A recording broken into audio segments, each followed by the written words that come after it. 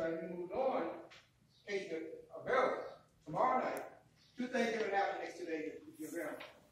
Tomorrow night, May 23rd, 6, I think, St. John's College, the great-great-great-grandson of Frederick Douglass will be speaking. That's his fellow Ken Morris. That's St. John's College in Naples, Maryland. It's a free thing. The very next day, May 24th, here at 1 o'clock on the outside, the mayor of the city of Baltimore will unveil some Frederick Douglass banners, which will go along the Frederick Douglass walking tour here at Charles Point. That's another free event. So all across the country, Frederick Douglass this year has taken on a new life.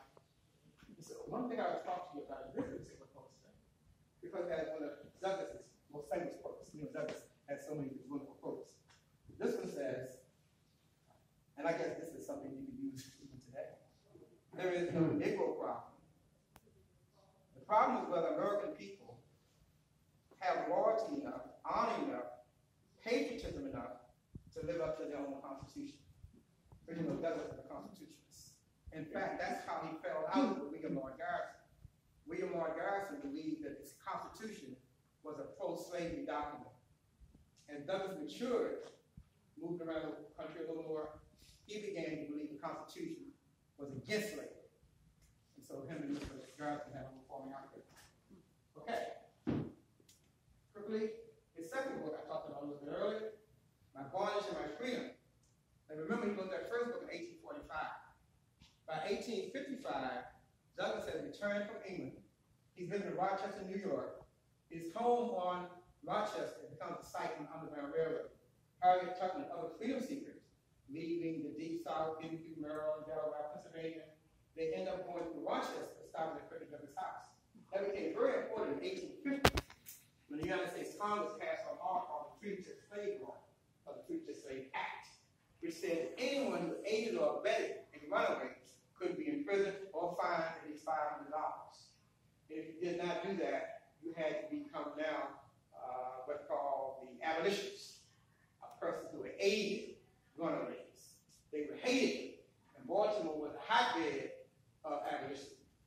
In fact, I would say Baltimore was where it started, because as I mentioned, William Lloyd Garrison, for most people who study American history, William Lloyd Garrison is regarded as the premier non-African American abolitionist.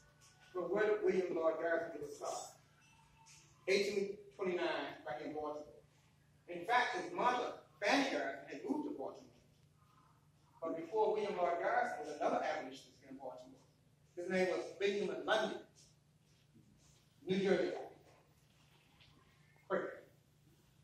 He was the person who published The Genius of Universal Emancipation. He did that in Baltimore in 1829. William Lloyd Garrison was the junior editor. Before William Lloyd Garrison, Baltimore held claim to having the greatest Underground Railroad conducted before the Underground Railroad was even coined as a term. His name was Elijah Tyson. And most folks do not know the history of Elijah Tyson, but you know about the Asquith Twins Meeting House, the Lombard Street Meeting House that moved out to North Charlestown Twins School.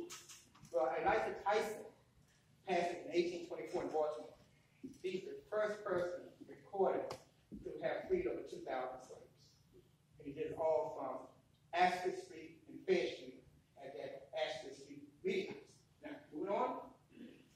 Douglas now, and it's amazing how small the first book is, and how the second book is a little better.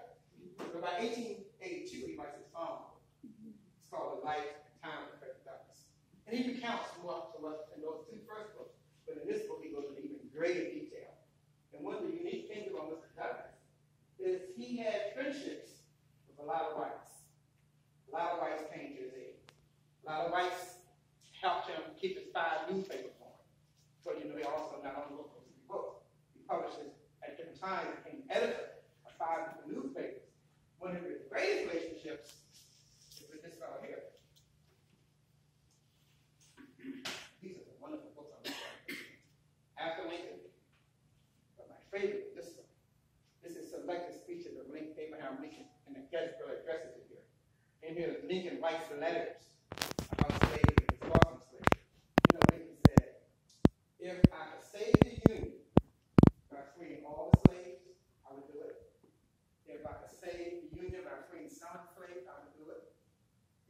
hated the Union by putting none of the slaves out. But Lincoln and Mr. Douglas become very, very good friends. Lincoln regards Douglas almost as a best friend. And this particular book here speaks of 300 days in the Lincoln presidency. That's critical. I think it speaks of the political and the moral. Yes. Yes, even his Emancipation Proclamation was good. Yeah. Because if you know the wording of it, 1863, January 1st, the fine print said, I free the slaves in the states which are in rebellion. Of course, those states had their own president, a guy named Jefferson Davis, and they were at war. But to the person who became known as the contraband of the war, the African American slave population, when Lincoln issued a proclamation, it sent a signal that soon enough slavery would end. Soon enough. And so as Mr. Douglas moves about life, he had so much that he offered. And this one here, I shared something. Okay? I hold it up. See the very nice portrait here of Douglas? Because of this statue, and because of this commitment, not just to be enslaved, but Douglas becomes known as the great advocate for women's rights. Douglas becomes, in 2014, the first person of color, the only person of color, whose portrait hangs in our governor's mansion. If you ever get invited to the governor's meeting room in the governor's house, you'll see this picture is like huge. And that's because of Governor O'Malley, actually, 2014. And so, one of the main things we talk about with Mr. Douglas is his advocacy to end the Civil War. And so that picture. This is the one that talks about Douglas' work on the Underground Railroad. It maps the different routes, how people left North Carolina, South Carolina, all the way down to Georgia, made their way all the way to the Carolinas, came off to Baltimore. Fells Point, this city, was known as a haven for runaway slaves. At the same time, it was a haven for pirates. So this particular place where you are today, to me, has a lot of untold and unappreciated history. So, Douglas, when Maryland ended slavery, now who knows when Maryland ended slavery? Because of course, didn't happen in 1863, because Maryland was a slave state, but did not, succeed. It sided with the Union. So in 1863, Maryland slaves were not free. Now we know Maryland, all slaves ended in 1865. 13th Amendment, right after the Civil War. But when did Maryland free its slaves? How did Maryland free slaves? Anyone have an idea?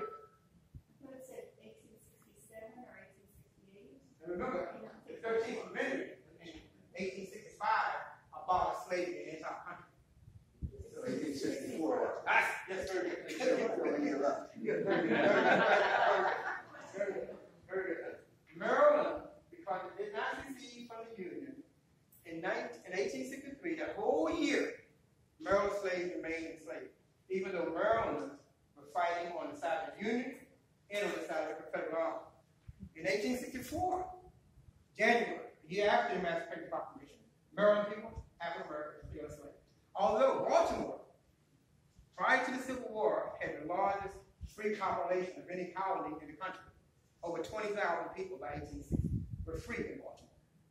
Maryland, November 1st, 1864, ratified the Constitution for the state, and they had to vote.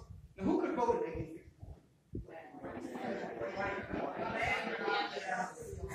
So think about that, ladies. How do you think, as a woman, in 1864, you couldn't vote? Now that's white women. That's not even just black women. So when did white women get the right to vote? When did women get the right to vote? When? 1920. That's the 19th Amendment that gave the women the right to vote. So 2020 will be the 100th anniversary. Well, when the Maryland Constitution was being voted on in November 1864, there was a clause in there that stated, should Maryland abolish slavery?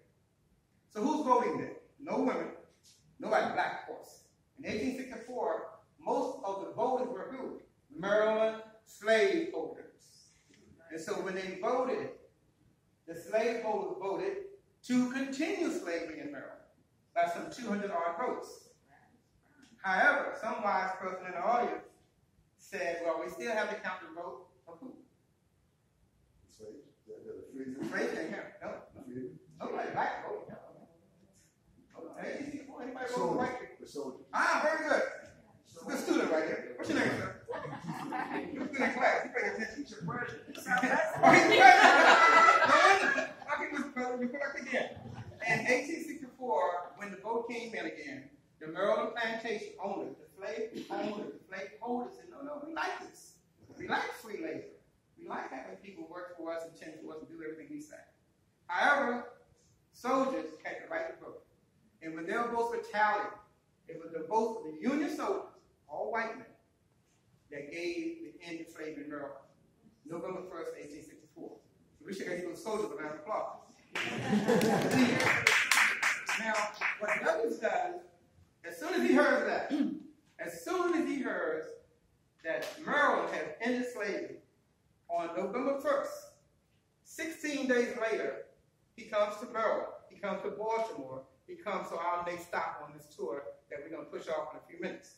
And that stop will be the houses that he built on Dallas Street. Yes, thanks to the rain, we're now going to be able to walk there. And this is the place that before Douglas in 1890 came back and purchased the land, it was a church there.